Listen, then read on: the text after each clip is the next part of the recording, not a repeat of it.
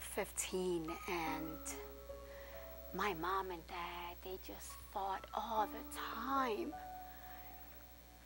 I remember one night they woke us up fighting and arguing and throwing, and I grabbed a can of hairspray, never forget this, and I flung it at my dad, and I cut his head. Blood splashed everywhere. My mom kicked him out after years and years of abuse, and I said, I'm not living through this anymore. I'm not doing this again. And I just packed my bag and left. I left. And that's where my life began.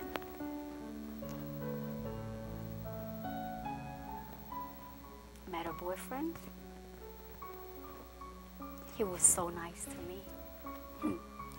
He wined me and dined me, and oh, he was so nice. Loved him. I loved him. One day he got mad at me, and he just hit me right in the face. Just hit me.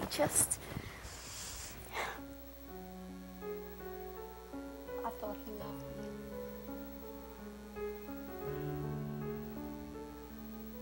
I came out of the hospital and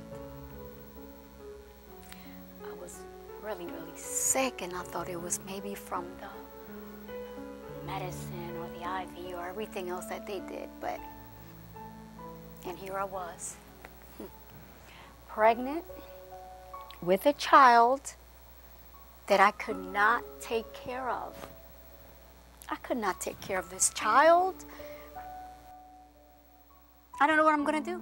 I'm just going to have to get rid of him. Give him to somebody, sell him something, but I cannot take care of this child, and I don't even want this child.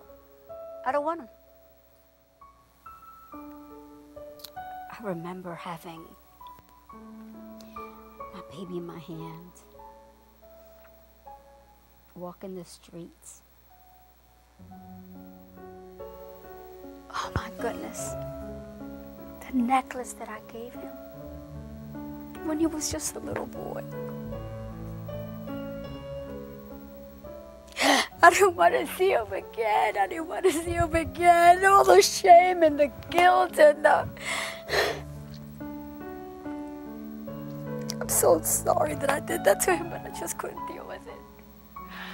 I'm so ashamed of everything I've done. So ashamed. I can't take this life anymore. I can't take it. I can't take it. I don't want to take it. I don't want to be here. I don't want to be here. Because look at me. Look at me. Who wants to be my child? Who would like to have a mother like this? Right? Oh, God.